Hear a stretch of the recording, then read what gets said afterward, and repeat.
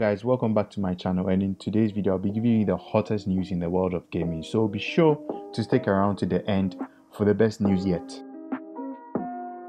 So a few days ago, a new mode was revealed in Ghost of Tsushima, and it will be an online cooperative multiplayer mode that will come as a free download for Ghost of Tsushima owners on PS4 later this year. And this mode is called Ghost of Tsushima Legends, and it's an entirely new experience. It is a separate mode that doesn't follow Jin or the companions from his journey, but instead it focuses on 4 warriors who have been built up as legends in stories told by people of Tsushima.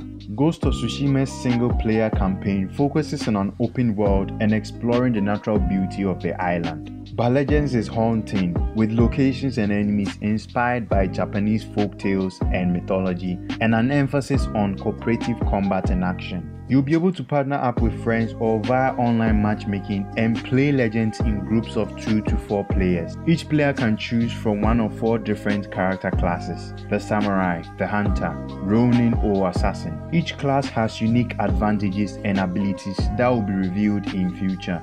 With 2 players in Ghost of Tsushima Legends, you'll be able to play a series of co-op story missions that escalate in difficulty. With 4 players, you'll be able to take on wave-based survival missions, fighting groups of the toughest enemies Tsushima has to offer.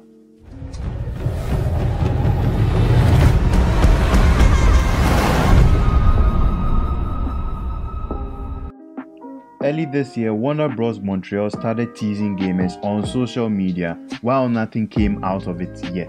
It seems it's about to change, as Warner Bros. Games Montreal's new game is about to be revealed via the DC Fandom event. The studio is confirmed to be revealing their next project at the all-digital presentation, and will be one of the many games companies owned by Warner Bros. That has something to announce at the show. Rocksteady Studios, creator of the Batman Arkham franchise, have confirmed they will be attending and will be hearing the first details of Suicide Squad Kill the Justice League.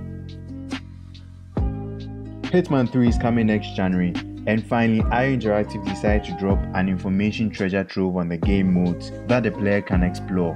Players can engage in a classic campaign experience first and foremost, one that promises a dramatic conclusion to the World of Assassination trilogy.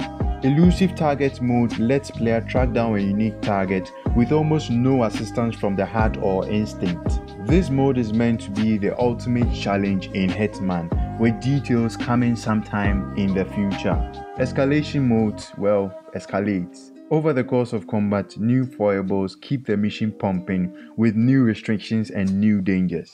But the situation keeps ratcheting up until you either complete the mission or, well, you know what happens in the other scenario. Contracts mode allow you to pick your target, mode of removal, and more before doing the deed. After you do it, you can challenge your friends to handle the same mission and shoot for a higher score. It's Mario Maker of murder. Sniper Assassin mode lets you never guess, snipe. This silent and deadly mode is all about getting the kills without triggering any attention. Hitman 3 Sniper Assassin is a single player experience, and more details will be coming on this game in the future. Death awaits.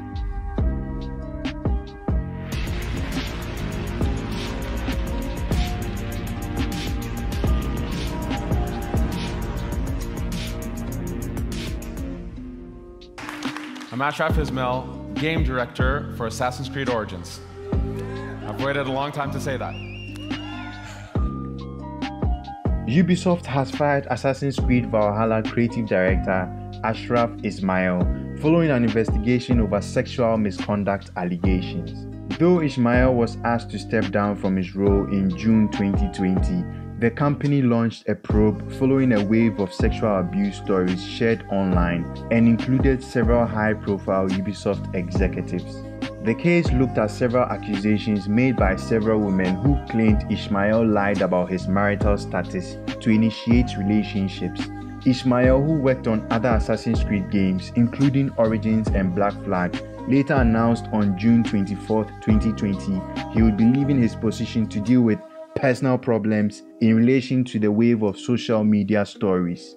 The lives of my family and my own are shattered, Ismail tweeted earlier late June in response to the widespread allegations. And now the best news has been saved for last. So the legal battle between Apple and Epic has escalated. A tweet from Epic's official newsroom feed has revealed Apple will be terminating all Epic's developer accounts on August 28th, preventing the company from any future work for iOS or Macintosh platforms. Epic responded by filing for a temporary restraining order to prevent Apple from doing so. Last week, Apple kicked Fortnite off the App Store after Epic implemented a direct payment system that bypassed Apple's required 30% cut of all transactions. Google did the same thing afterwards, though the game can be still side-loaded on Android devices. In response, Epic filed suit against both Apple and Google. Assuming that the restraining order is not granted, and Apple does in fact terminate Epic's access to iOS and macOS developer tools, the effect of this action will be rippling out far beyond Fortnite. Without access to the developer tools, Epic will not be able to make any updates to the Unreal Engine to keep it compatible with those operating systems. Consequently, any apps created by developers other than Epic will eventually be unable to remain compatible with most of the recent versions of iOS and macOS, which will force them to either remove the apps or attempt to recreate their apps in another engine such as Unity or Godot. So that's the end of the current and hottest news in the world of gaming. This is getting really intense, the whole Epic versus Apple thing. Yeah, so if you want details about the whole story, how it started, how it's going, I'll keep covering it in the news. But if you want details on just this story, I'll leave the cards up here. There's a video, I created a video on it. So I'll leave the cards up here. Make sure to check it out. Leave a like down, subscribe to my channel, wash your hands, and if you don't have to go out, don't go out. Stay away from Corona. Alright, see you in the next video.